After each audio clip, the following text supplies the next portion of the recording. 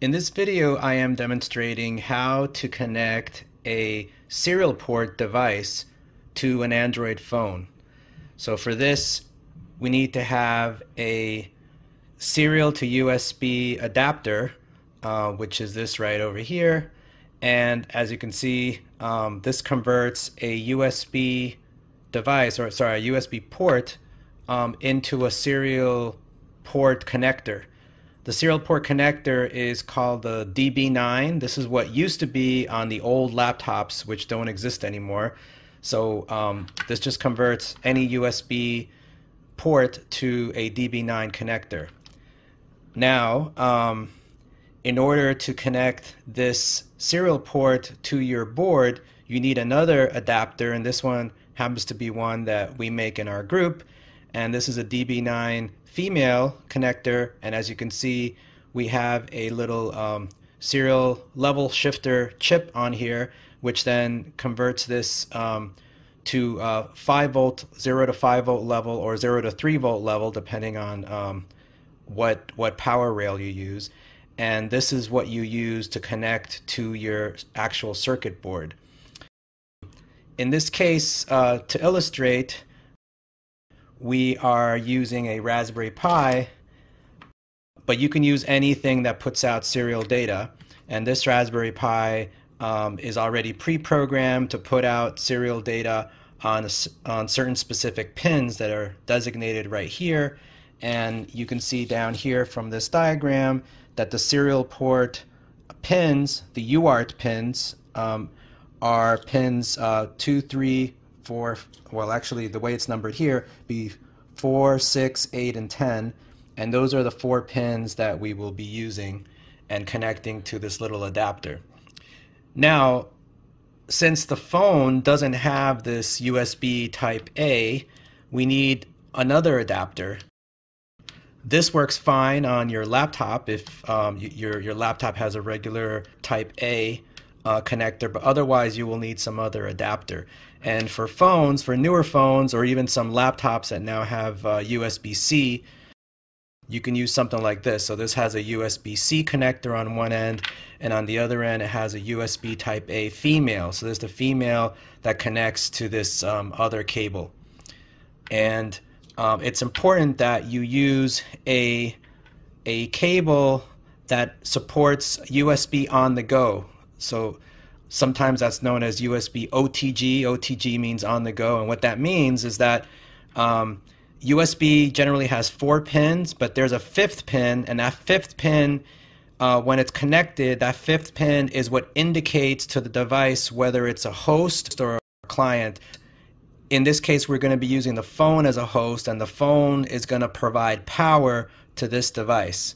For example, when you plug your phone into a laptop, in that case, the phone is a USB client and it's being powered by the laptop. So the laptop's the host and the phone is the client. So now we can hook up everything and just demonstrate how it works.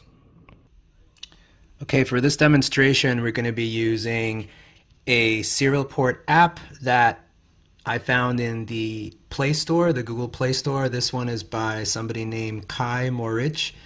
And this is a nice app because it gives you a variety of settings, but you can use other ones if you have access to them. Okay, to start, I'm going to click on the app and it opens up here. Looks like this. There's nothing connected to the phone yet, but you can take a look at the settings.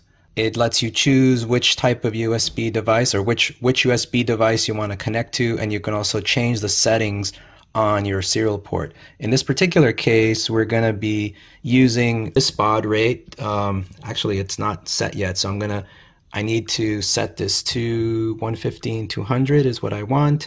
And the standard is generally 8 data bits, no parity, and 1 stop bit. That's sort of normal for all serial ports, but you can change that if you need to. And we want no flow control. There's no flow control set up, so that's fine. So if you see flow control, you generally want to turn that off, unless you're using some sort of handshaking, like request to send or clear to send. Those are other serial port pins that can be connected to the DB9 connector in some cases. But if you're just using the standard, just 4 pins, you want to turn flow control off. Okay, now the next thing you do is you plug in the cable with the device into the phone. Okay, like this. And sometimes it gives you a message, but in this case it did not. But I want to check to see if the phone properly detected the device. So I'm gonna go here, look at USB devices, and as you can see, it says there is a device here, but it is unknown. That means that it doesn't know which driver to use. So it will not work unless it's using the right driver. So what you do is you click on it, and one of the things I like about this specific program is it gives you a choice of drivers to use. These are the most common ones. One of the popular ones that are used are FTDI, so there's a lot of FTDI serial converters, but in this case I am using a serial port dongle cable made by IO Gear, and I happen to know that IO Gear uses the CDC driver, and that is sometimes shows up as a prolific technology, which you can see it says up here. So I'm going to choose the CDC driver like that, and then we can just click on OK. Yep. And now we can go back. So now if I take a look at the USB devices, it says custom CDC device. So it's using the CDC driver. And now I can go back. So on the main screen, every app is different, but this app happens to have this little button for making a connection. So if I click on it, it'll connect. But as you can see, if I do that, it turns on, so it powers on the serial port, and it says, do you want to use this USB device for serial? Do you want it to be your default device? So I usually leave that unchecked because I don't want it to be the default, and I just click OK. So now it's connected, and now it's actually running, and we can see down here connected to CDC device, but we don't see anything because there's nothing connected. So what I usually like to do is I disconnect, and then I connect my device, and then I reconnect.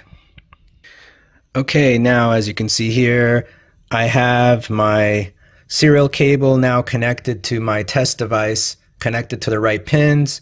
You want to make sure that you connect the right pins so you don't accidentally blow up the board or burn anything out or short anything out. So the serial data is flowing, and I like this particular cable because the light blinks when there's serial data flowing. That helps for debugging sometimes. So now I can go ahead and connect. So I connect, and now we see the data flowing down here. So I'm sending out data packets from my board, and they're being received on the phone. If you get some data and it looks like some garbage characters, that generally means that you don't have a good connection, or it means that you're using the wrong baud rate. So you can then go back into this. First you disconnect, and then you go back into the settings, and you can change the baud rate, and then you can reconnect and try again. But when it works, it kind of looks like this. And when you're done, you can click disconnect. And that's about it.